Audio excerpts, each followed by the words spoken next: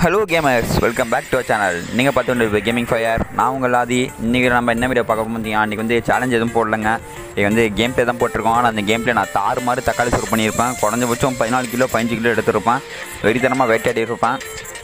ஆனால் நான் ஒரு அல்ட்ரா நோபு தான். நோபுக்கே நான் நோபுலாம் கிடையாது, ஒரு அல்ட்ரா நோபு. ஏதோ ஓரளவுக்கு இல்லை, விளையாடவே தெரியாது, ஏதோ ஓரளவுக்கு தான் வச்சு சமாளிச்சிட்டு இருக்கேன். நம்ம வந்து இன்றைக்கி இந்த பீக்கில் தான் இறங்கியிருக்கோம். பீக்கில் இறங்கி அடிக்கலாம் சொல்லி பீக்கில் தான் இறங்கினோம். பீக்கில் இறங்கின வந்து பார்த்தீங்கன்னா நிறையா தம்பிக்கு இறங்குறாங்க மேலே. அவங்களுக்கே தெரியும், நிறைய பேர் இறங்கிட்டு இருந்தாங்க.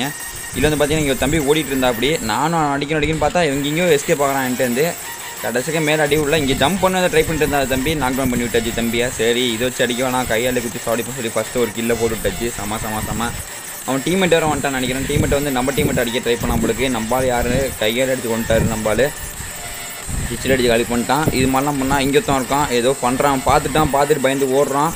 நான் அவனை அடிக்கிறான். கொஞ்சம் ஷார்ட் கன் இருந்துச்சா கொஞ்சம் வேகமாக படிக்கலாம் பார்த்தா டீம்மேட் அடிச்சு காலி பண்ணிட்டான். இதான் கொஞ்சம் கடுப்பாது இவங்கள்ட்ட. ஏன்னா நம்ம அடிக்கின்ற கில்லாம் அவங்கள முக்காசு எடுத்துடுறாங்க. அப்புறம் நம்மளும் கில்லும் எடுக்க முடியல, ஒன்றும் பண்ண முடியல. இப்போதையும் நம்ம ஒரு கில் தான் பண்ணியிருக்கோம். இங்கே இருப்பாங்க பார்த்தா இங்கேயும் யாருமே இல்லை. சரி இங்கே சவுண்டு கேட்கலாம், கொஞ்சம் வேகமாக வந்துட்டேன். இங்கே சவுண்டு கேட்கலையா, சரி வேகமாக வரும்னு சொல்லிட்டு ஏற்றேன். அந்த வீட்லேயும் அவனுமே இல்லை. இந்த ரெண்டு வீட்லேயுமே இப்போ அவனும் இறங்குறதில்லை. ஏன்னு கேட்டால் அது என்ன காரணம் எனக்கு தெரில.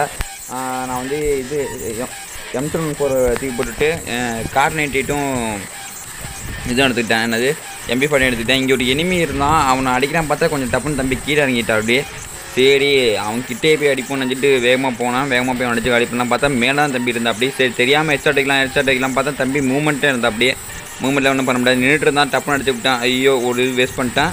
Just miss. உங்களுக்கே தெரியுது பார்த்தீங்கன்னா என்கிட்ட 39 தான் இருக்குது. முக்காசி குறைச்சி தான் என்ன அடிச்சு காலி பண்ணியிருப்பான்.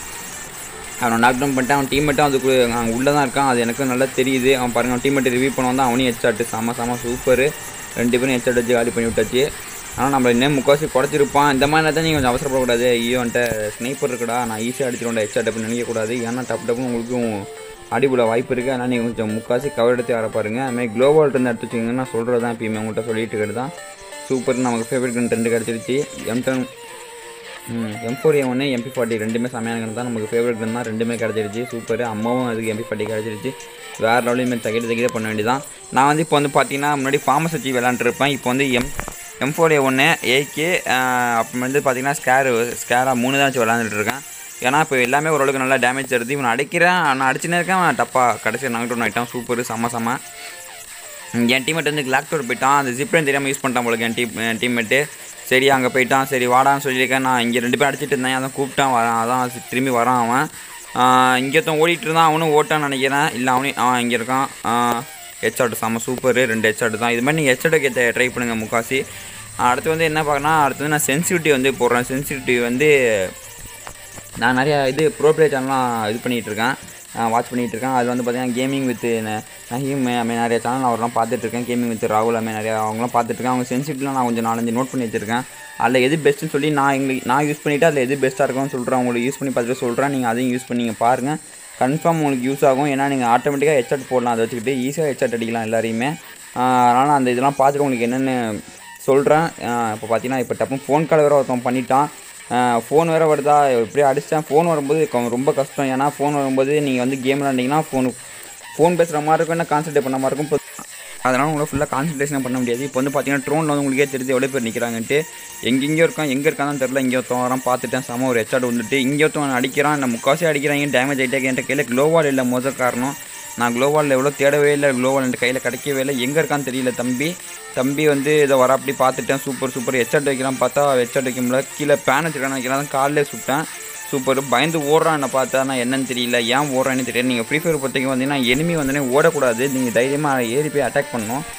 அட்டாக் பண்ணால் எப்படின்னா வந்து 4 பேர் இருக்காங்க, நீங்கள் ஒரு ஆள் இருக்கீங்கன்னா அப்போ வந்து நீங்கள் அட்டாக் பண்ணக்கூடாது, நீங்கள் ஓடவும் கூடாது. க்ளோவால் போட்டு ஹெட்ஷாட் டெக்னிக்கலாக நீங்கள் யூஸ் பண்ணணும். அதுக்கப்புறம் வந்து பார்த்தீங்கன்னா இல்லை ஒரு ஆள் தான் இருக்கான், நீயும் இருக்கீங்க, ஏற்றாப்புல எனிமி இருக்கான் அப்படின்னா நீங்கள் வந்து க்ளோவால் போட்டு புஷ் பண்ணி ஆடணும். முதல்ல க்ளோவால் போட்டு கன்ஃபியூஸ் பண்ணி புஷ் பண்ணி ஆடணும். இங்கே வந்து பார்த்தீங்கன்னா இங்கே ஒரு என் டீம்மேட் வந்துட்டான். என் டீம்மேட் வந்து நான் அடிக்க பார்த்தா வந்துட்டான். கார் எடுத்துகிட்டு வந்துட்டான். இங்கே வந்து பார்த்தீங்கன்னா இல்லை வந்து பெரிய கன்று எதுவுமே சொல்கிற மாதிரி இல்லை. இங்கே ஒருத்தன் வந்துட்டான். ஃபோன் வேறு நான் ஃபோன் பேசிக்கிட்டே தான் அந்த கேம் ஃபுல்லாக விளாண்டேன். ஏன்னா ஃபுல்லாக என்ன கான்சன்ட்ரேஷன் பண்ண முடியல. இவனையும் நாக் டவுன் பண்ணிட்டு அவனை அடிக்கிறதுல இவன்ட்டே யாரோ போய்ட்டு இருந்துச்சு. என்னால் என்ன சுத்தமாக அடிக்க முடியல. இங்கே ஒருத்தன் அடிச்சிட்டு இருந்தான். என்ன உங்களுக்கு நேரத்தை அடிச்சிட்டு இருந்தான். அவனையும் போட்டாச்சு. சூப்பர். அவனுக்கும் ஹெட்ஷாட் தான் வச்சான் முக்காசி. நான் ஃபோன் பேசிக்கிட்டே விளாண்டுருந்தேன். இவ்வளோ கான்செப்டே தப்பாக பண்ணிகிட்டு இருந்தேன், உங்களுக்கே தெரியும்.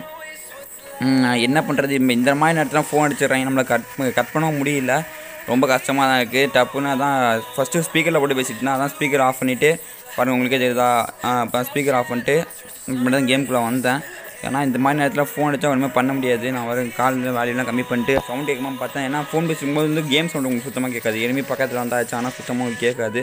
நான் ஃபுல்லாக இப்போ கேம் சவுண்டு இப்போ வந்து கால் பேசிகிட்டே தான் கேம் விளாண்டேன். ஒன்று வந்து கேம் விளாடணும், இன்னும் கான்சன்ட்ரேஷன் பண்ணி ஃபோன் பேசணும், ரெண்டு இல்லாமல் பண்ணிகிட்டு இருந்தால் ஒன்றுமே பண்ண முடியாது. அப்பயும் நான் ஓரளவுக்கு நல்லா கில் பண்ணிட்டு தான் இருந்தேன். நான் ஓரளவுக்கு நல்லா விளாண்டேன்னு சொல்லலாம். ஏன்னா முக்கால்வாசி ப்ராப்ளம் தான், ரெக்கார்டு வேறு ஓடிட்டுருக்குது, அது வேறு அங்கே இங்கே போய் நின்றுது, ஸ்கோப் ஒரு இடத்துல ரெக்கார்ட் பண்ணி நின்றுட்டு ஒன்றுமே பண்ண முடியல. அப்பயும் நான் ஓரளவுக்கு நல்லா தான் விளாண்டேன் எனக்கு தெரிஞ்சு. இப்போ வந்து பார்த்தீங்கன்னா ஒருத்தர் நாக் டவுன் வேறு பண்ணிட்டேன். ஏற்கனவே 9 கிலோ எடுத்திருக்கேன். இப்போ ஒருத்தர் நாக் டவுனு, இன்னும் ஒரு 8, நாங்கள் 2 பேரும் சேர்த்து 6 பேர் அளவில் இருக்காங்க. அதில் நான் எத்தனை கில் பண்ணுவோம் பார்ப்போம். என் டீம்மேட் வேறு கார் ஏற்றி நான் கொண்டுட்டுருக்கான். அவன் நமக்கு 4-5 கில்லி விட்டு வைக்க மாட்டான் போல, எல்லா கில்லையும் அவனே எடுத்துடுறான். ஒரு சில வந்து பார்த்தீங்கன்னா ஒரு சில மொக்கையாக ஆடுறாங்க, ஒரு சில பார்த்தா பயங்கரமாக ஆடுறாங்க, ஒரு ஆள் கூட நம்ம கூட்ட வைக்க மாட்டுறாங்க. நமக்கு எப்படின்னா லைவ் போடும்போது சாதாரணமாக கேம் ப்ளே போடும்போது மட்டும்தான் இது மாதிரி பண்ணுறாங்க. ஏன்னா மற்ற அந்த நேரம்லாம் வந்து சும்மா மொக்கையாக ஆடுறாங்க, வந்தால் இனிமேல் தான் டப்புன்னு சுட்டு நாங்கள் டவுன் ஆகி இவங்க சுற்றுறாங்க, நம்மளே ரிவ்யூ பண்ண மாட்டுறாங்க. மற்ற நேரம் பார்த்தீங்கன்னா வந்து தாறுமாறு தக்காளி சோறு பண்ணுறாங்க. அடுத்து வந்து நம்ம சொன்ன மாதிரி தான் கிவ்அவே தரலான்ட்டு இருக்கோம் நம்ம சேனலுக்கு. ஒன்றும் இல்லை, ஒரு எலைட் பாஸ், அப்புறம் வந்து 50 டைமண்ட்டு, அதை பற்றி டிஸ்கஷன் போய்கிட்டு தான் இருக்குது. ஏன்னா அதிகமாக யார் வியூஸ் பண்ணுறாங்களோ அவங்களுக்கு தான் தரலான்ட்டு இருக்கேன். இல்லாட்டி நான் காரை சுட்டுட்டேன், எங்கடா போயிட்டே இருக்கேன் நீ பாட்டுன்னு சொல்லி காரை சுற்றி பொசுக்கி விட்டேன். அதான் ஒரு நான் 60 சப்ஸ்கிரைப்ஸ் வந்துருக்காங்க. சூப்பர், இது ரொம்ப சூப்பரான விஷயம் தான் நமக்கு. நாங்கள் சொன்னதுலேருந்து நீங்கள் ரொம்ப சப்போர்ட் பண்ணிட்டே இருக்கீங்க. Thank you for your support, love you guys. ஏன்னா நாங்கள் எதிர்பார்க்கவே இல்லை, நீங்கள் சொன்னதுலேருந்து லைவ் தான் போட்டோம், அதுவும் ஒரு 3/4 மணி நேரம் தான் போட்டோம். அதுக்கு நல்ல ரெஸ்பான்ஸ் கிடச்சிச்சு எங்களுக்கு. 24 லைக்ஸ் மேலே கிடச்சிச்சு. அது மாதிரி இல்லாமல் நல்ல கிரெடிட்டும் அதிகமாக கிடச்சிச்சு. ஆனால் கன்ஃபார்ம் இல்லாட்டி எலைட் பாஸ், ஒரு எலைட் பாஸ் 50 டைமண்ட் தரலான்ட்டு இருக்கோம். அது எப்படி நாங்கள் சூஸ் பண்ணுவோம் பார்த்தீங்கன்னா, எங்கள் சேனலில் அதிகமாக வாட்ச் டைம் யார் பார்த்துருக்காங்களோ, அது மட்டும் இல்லாமல் அதிகமாக யார் ஷேர் பண்ணியிருக்காங்களோ அவங்களுக்கு மட்டும்தான் அந்த எலைட் பாஸும் 50 டைமண்ட்டும் தரலான்ட்டு இருக்கோம். அது என்னென்னா இந்த மாதம் எலைட் பாஸ் தரலான்ட்டு இருக்கோம். நான் அடுத்த மாதத்தோட எலைட் பாஸ் 2 லட்சம் தந்துடுவோம். கன்ஃபார்ம் கவலைப்படாதீங்க. இங்கே ஒருத்தன் காரில் வேறு வந்துட்டு இருந்தான், அவன் அடிக்கலாம் பார்த்தா அதுக்குள்ளே டீம்மேட்டே முடிச்சிட்டான். பாருங்கள், டீம்மேட் நாக் டவுன் பண்ணிட்டான். எல்லாமே அவனுக்கு 3/4 கில் அவனே எடுத்துட்டான். என்ன பண்ணுறதுன்னு தெரியல. இந்த மேட்ச்லனா ஒரு 18 கில் 20 கில் எடுத்திருப்பேன். எல்லா கில்லும் அவனே எடுத்துட்டான். இதெல்லாம் ஒரு காரணமாடா அப்படின்னு நீங்கள் கேட்கலாம். நான் என்ன பண்ணுறது, நான் முடிஞ்ச வரைக்கும் நான் என் பெஸ்ட்டை கொடுத்துருக்கேன். ஏன்னா நான் ஃபோன் வேறு பேசிகிட்டு இருந்தேன் நேரத்தில். உங்களுக்கு நல்லாவே தெரியும், நான் ஃபோன் பேசிட்டு தான் அந்த கேம் ப்ளே விளாண்டேன். அதனால சுத்தமாக நான் விளாட முடியல, என்ன கூட செமையாக விளாண்டுருப்பேன்.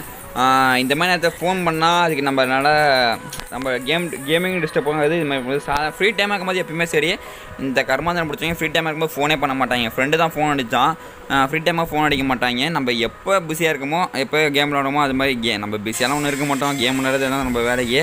அந்த மாதிரி நேரத்தில் தான் கரெக்டாக நமக்கு ஃபோன் அடித்து நம்ம உயிரை வாங்குவாங்க.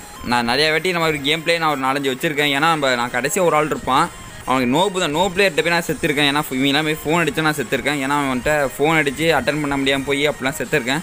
எல்லாம் நம்ம தலையில் தான், என்ன பண்ணுறது. இங்கே ஒரு கார் இருந்துச்சு, இந்த காரை நானும் ஏறினேன், சரி வாடா 2 பேரும் சேர்ந்து அடிப்போம்டா அப்படின்னேன். அவனுக்கு வந்து பார்த்தீங்கன்னா வந்து இதை முடிக்கணும்னு பார்க்குறான். அந்த வெஜினிட்டி தருவாங்கல்ல, எலைட் பாஸ்க்கு அப்புறம் இன்னும் தருவாங்களா, அதை முடிக்கணும். ஏன்னா 10 பேரை காரால் ஏற்றி கில் பண்ணால் அதுக்கு ஒரு ரிவார்டு கிடைக்கும், 5 பேட்ச்சு, அதை வாங்கணும்னு நினைக்கிறான் போல தம்பி. அதான் இவ்வளோ கஷ்டப்பட்டுருக்கான். கடைசியாக இங்கே பார்த்தீங்கன்னா இங்கே வந்து நாங்கள் 2 பேர், இன்னும் 2 பேர் இருப்போம். இங்கே ஒரு தம்பி இருப்போம். அப்படி இங்கே ஒரு தம்பி நான் சுட்டுருப்பாடி, தம்பிக்கு ஹெட்ஷாட் வச்சு விட்ருவான். அவ்வளோதான், தம்பி ஹெட்ஷாட் வச்சுருவான். இப்போ சுட வந்திருப்பான், நான் அப்படியே ஒரு ஹெட்ஷாட் வச்சு நான் ஒரு கில் எடுத்திருப்பேன். இங்கே ஒரு தம்பி இருப்போம், அப்படி அவனே முடிச்சுட்டான். அவ்வளோதான், சூப்பர். இதில் வந்து 12 கில் போட்டிருக்கேன். இந்த வீடியோ பிடிச்சிருந்தா மறக்காம லைக் பண்ணுங்கள், ஷேர் பண்ணுங்கள், சப்ஸ்கிரைப் பண்ணுங்கள். Until by from gaming fire. see you, tata.